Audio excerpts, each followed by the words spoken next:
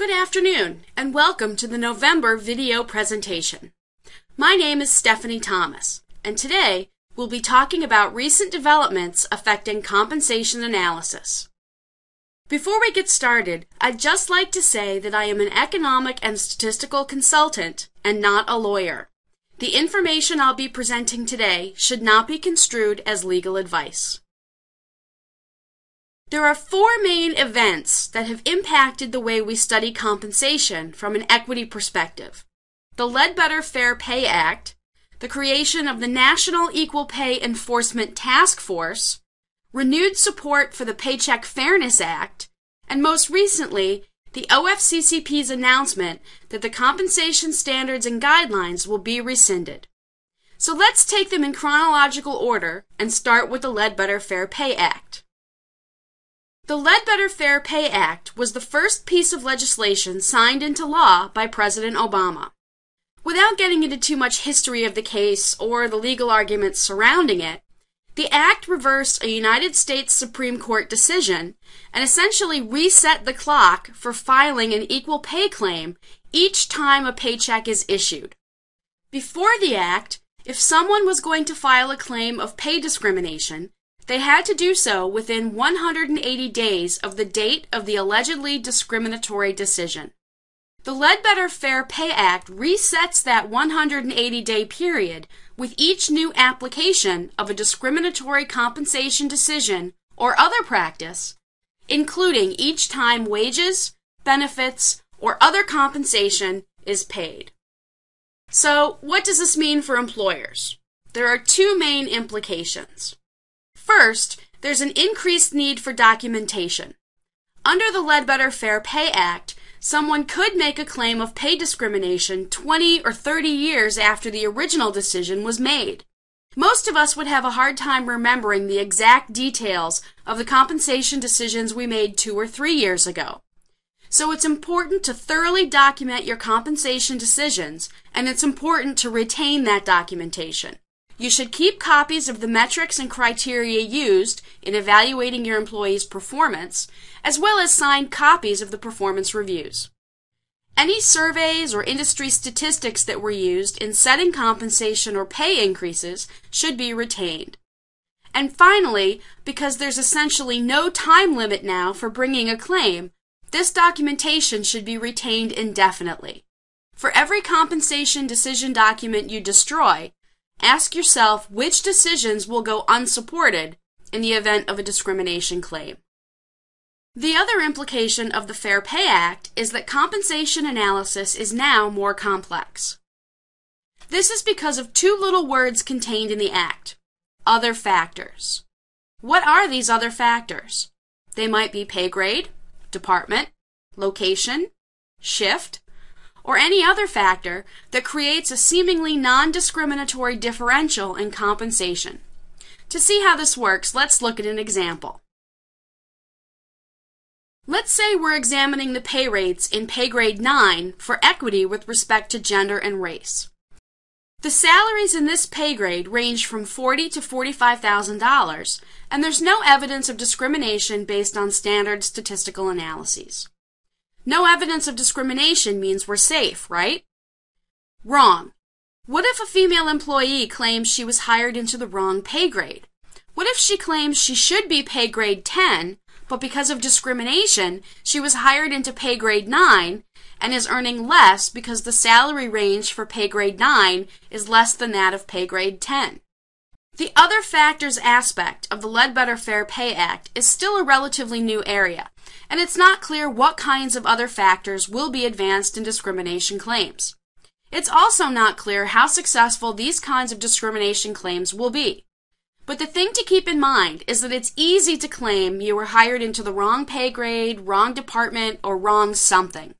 It will be difficult for the employer to demonstrate that the wrong something is really the right something.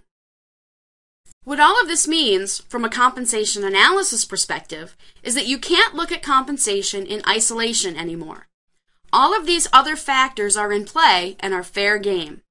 And keep in mind that any employment decision you make anywhere in your organization is likely to have a compensation component. These other factors are going to make it a lot more difficult to assess your compensation system with respect to equity. The next event on our timeline is the creation of the National Equal Pay Enforcement Task Force. The task force is a cross-agency group whose purpose is to crack down on violations of equal pay laws. The task force identified 5 persistent challenges to the enforcement of equal pay laws. One of these challenges is the government's ability to understand the gender wage gap and to identify and combat wage discrimination. Now, there's been a lot of discussion about the gender wage gap, and there's been a lot of statistics thrown around.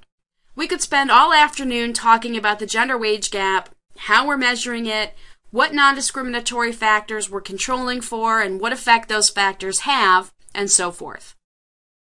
But the bottom line is that the government wants more information about the earnings of men and women in the private sector, and they're hoping that this data will allow them to better understand the wage gap and to better target enforcement efforts. And we're going to see that this ties in with one of the other events on our timeline in just a moment. In order to collect this information, the task force is recommending the reinstatement of the Equal Opportunity Survey or a similar instrument. Their hope is that the EO survey will lead to better identification of employers out of compliance and will allow them to narrow the focus of investigations of those employers. They're also recommending industry-wide reviews of compensation practices and believe that the EO survey will help them identify the industries on which they should focus.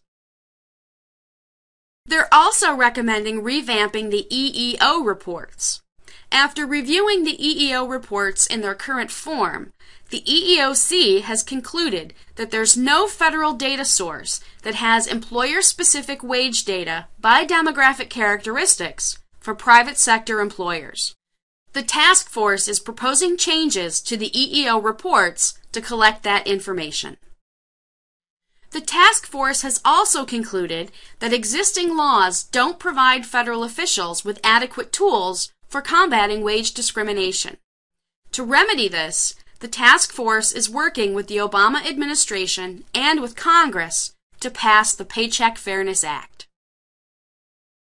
This brings us to the third item on our timeline, the Paycheck Fairness Act.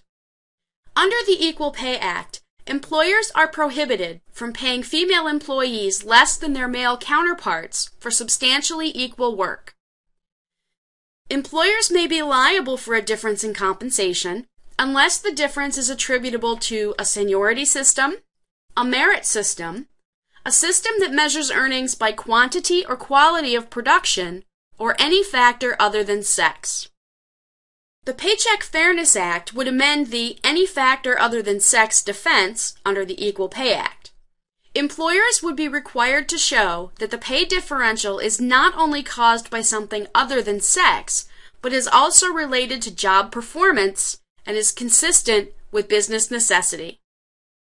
The language of the Act also indicates that this factor other than sex must be a bona fide factor. If passed in its current form, each element factoring into a compensation analysis will need to not only be bona fide and job-related, the employer will also have to demonstrate that each element is consistent with business necessity. There's a lot of debate going on about the Paycheck Fairness Act, whether existing laws are enough, whether the Act is trying to correct for a gender pay gap that isn't really as big as people think it is, or maybe doesn't even exist, and whether the Act is finally the piece of legislation that will help us achieve gender pay equity in our society. It remains to be seen whether the Paycheck Fairness Act will actually become law. From a practical perspective, the Paycheck Fairness Act has the potential to revolutionize the way businesses compensate their employees. If passed in its current form, the Act would severely limit the employer's flexibility in accommodating differences in employee compensation demands, past salary history, and pay increases. The fourth and final event on our timeline is the OFCCP's announcement that the compensation standards and guidelines will be rescinded. The standards and guidelines were put into place in June of 2006. The standards articulated the OFCCP's focus on systemic pay discrimination and outlined their methodology for deciding whether to file an agency lawsuit. The guidelines provided contractors with an outline for a self-evaluation process they could use to avoid investigations. The guidelines centered around regression analysis of similarly situated employee groupings, required employers to follow up on any statistically significant disparities found, and required contemporaneous creation of data and documentation. On August 17th, OFCCP Director Patricia Hsu announced that the compensation standards and guidelines would be rescinded. The recommendation for rescission came from the National Equal Pay Enforcement Task Force. The plan is to replace the standards and guidelines with the new wage data collection tool, which is the revised EO survey or similar instrument that we talked about previously. We don't really know yet what this new wage data collection tool will look like. Some think it will be the old EO survey in a different format. The EO survey was used by the OFCCP from 2000 to 2005, but it was discontinued in 2006 after an independent consulting group found that it was not a valid tool and did not predict systemic discrimination. The new wage data collection tool also ties in with the Paycheck Fairness Act. If passed in its current form, the Paycheck Fairness Act would require 50% of all federal contractor establishments, about 100,000 employers, to complete the EO survey every year. Even if the Paycheck Fairness Act is not signed into law, many think, and I agree, that we will see some form of the EO survey, only now called the Wage Data Collection Tool, and it will be reinstated in some form. So what does all of this mean for compensation analysis? Compensation cannot be analyzed in isolation. Because of the Ledbetter Fair Pay Act, decisions that we typically think of as being non-compensation decisions are now fair game for pay discrimination claims. There's a lot of uncertainty surrounding this aspect of the Fair Pay Act because it's a relatively new area and a new type of claim.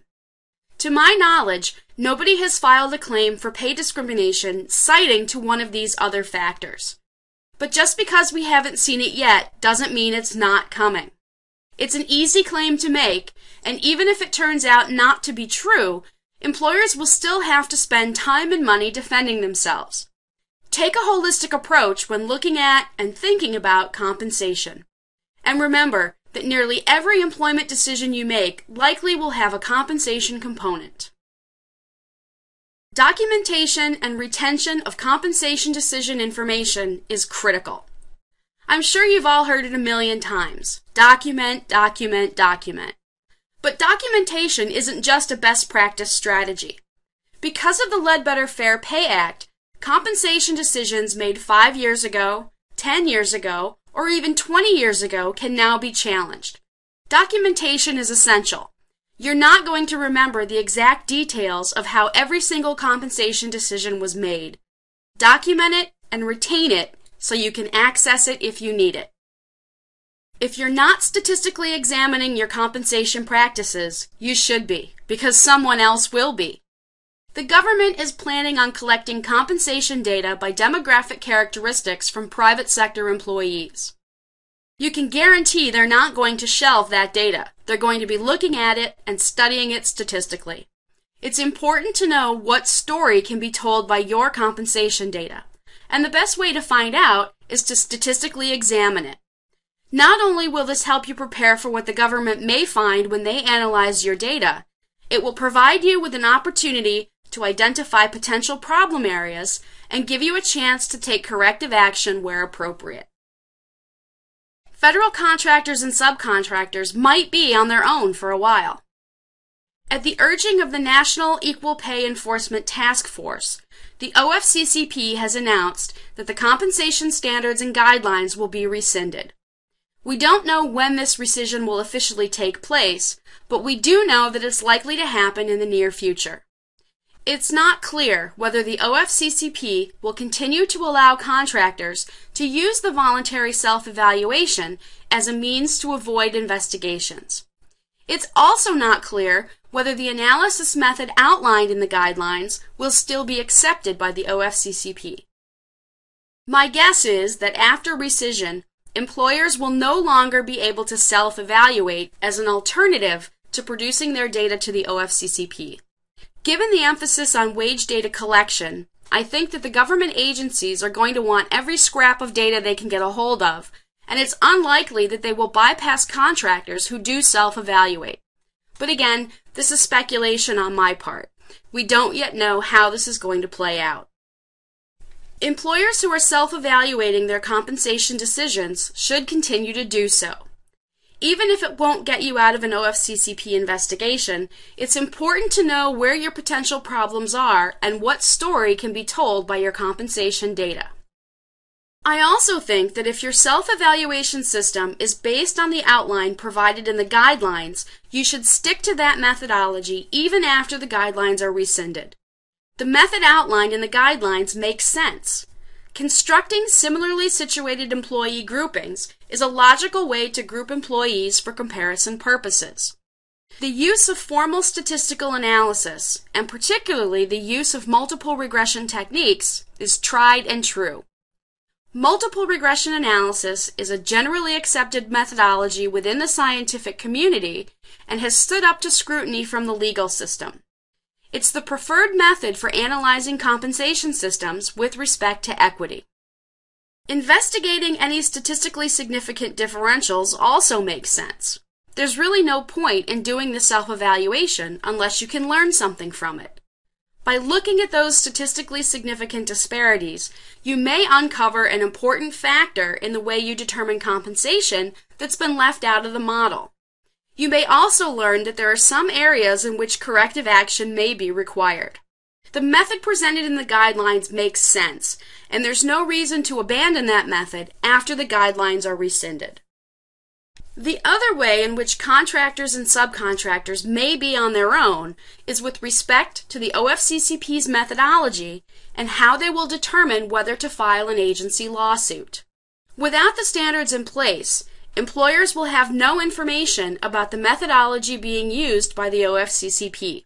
It's likely that some kind of replacement will be issued, and they will give contractors information about their methodology. But it's not clear how long this will take, and it's not clear whether the new information will provide enough detail for contractors to really understand what the OFCCP is doing. Time will tell, and we'll have to wait and see. We'll also have to wait and see on the Paycheck Fairness Act. It's a huge wild card, and it's too soon to know for sure whether there will be any substantial changes made in the language or intent of the Act, or whether the Act will be enacted into law. The only thing we do know right now is that if it's enacted in its current form, it will severely limit employers' flexibility and will revolutionize the way businesses compensate their employees.